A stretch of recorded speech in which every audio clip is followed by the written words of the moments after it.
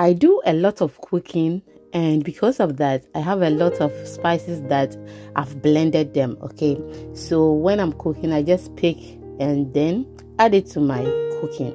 It makes my life so easier. So this is one of them, and I decided to share with you today. Hello, nice to meet you. If today is the first time here, my name is Lena and welcome to my channel. So this is all what I do. Now I have my ginger here, I have my garlic, I have rosemary, then I have oil.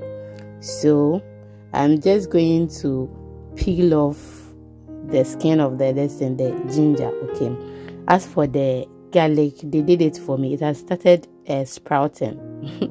They did it for me, so I was like, okay, then let me blend it and then do this. It is going to be very helpful. So I'm just going to add the oil to the ginger and the garlic, then blend it. So I'll be with you very soon. To my returning subscribers, thank you for always watching my videos. So we are done blending it. I'm just going to add the rosemary, then a little bit of the oil, and then blend it. So I added some salt as well. Okay, yes, I added some salt. So I'm going to blend this, and what I will do is that I don't want it very smooth. Yes, I don't want it very smooth.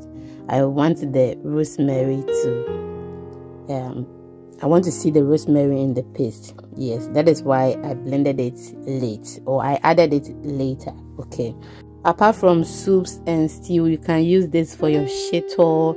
You can use it to grill. You just add some pepper and you use it for grilling. It's so helpful. So thank you for watching, and I would like to see you in the next upload. So I see you again. Bye. Thank you very much.